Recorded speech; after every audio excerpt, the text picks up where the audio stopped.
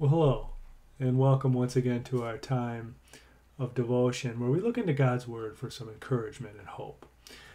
Today's devotion is entitled The Unknown Hour. And we've been talking the last several weeks in church. The end of the church year focuses on the return of Christ and when he will come to judge the living and the dead. So that's what we're talking about as well today.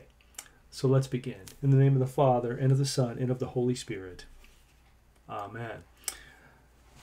I'd like to read for you from 2 Peter chapter 3, verses 8 through 14. It says this: "But do not overlook this one fact, beloved, that with the Lord one day is as 1,000 years, and 1,000 years as one day.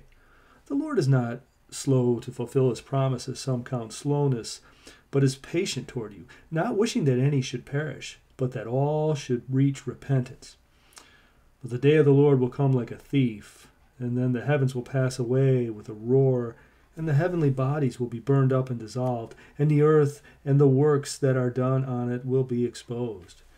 Since all these things are thus to be dissolved, what sort of people ought you to be in lives of holiness and godliness, waiting and hastening the coming of the day of God, because of which the heavens will be set on fire and dissolved, and the heavenly bodies will melt as they burn?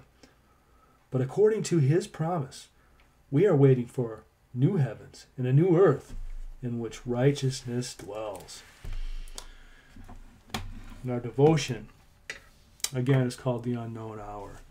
And the featured verse is this, Matthew 24:36. "On that day and hour knoweth no man, no, not the angels of heaven, but my Father only." See, when Christ was teaching his disciples privately on the Mount of Olives, they asked him, "When shall these things be, and what shall be the sign of thy coming and of the end of the world?" Christ did not expressly answer these questions. A definite day and an exact moment for the end to appear are fixed, never to be changed.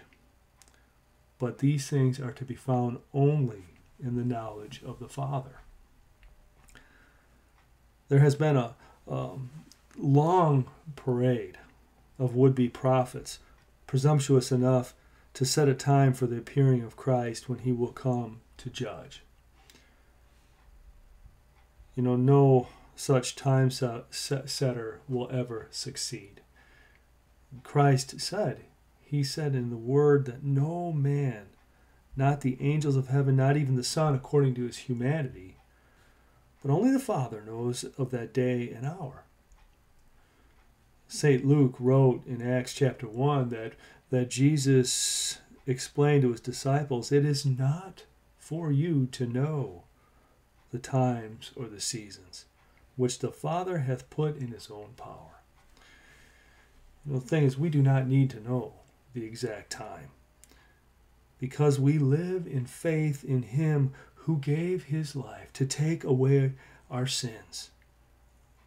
Because of that, because he took away our sins, we are always ready for Christ's return in that unknown hour. Join me in a word of prayer. Heavenly Father, help us so to walk with Jesus day by day that we may rejoice to see him when he comes again. Amen.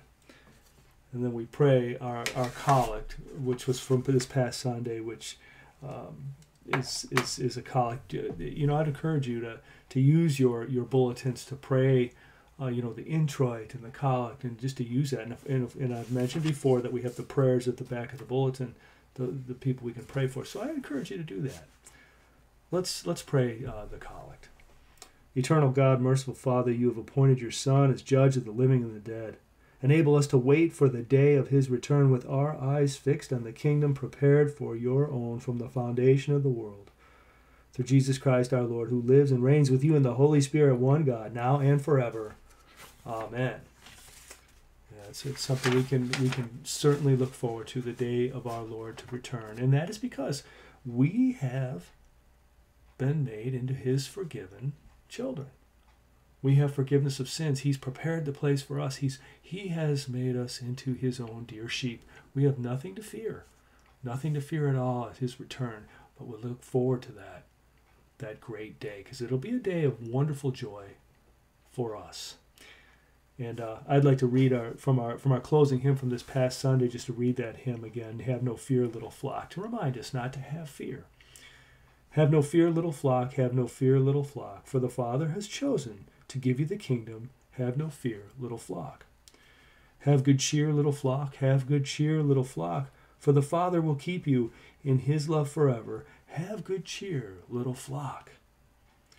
Praise the Lord high above, praise the Lord high above, for he stoops down to heal you, uplift and restore you. Praise the Lord high above. Thankful hearts raise to God, thankful hearts raise to God, for he stays close beside you, in all things works with you. Thankful hearts raise to God. And I encourage you to join us for our Thanksgiving service tomorrow morning at 9 o'clock right here on our YouTube channel, which will be live streaming.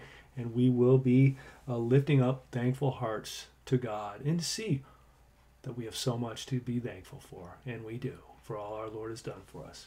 Receive the blessing. The Almighty and merciful Lord, the Father, the Son, and the Holy Spirit bless and preserve you. Amen.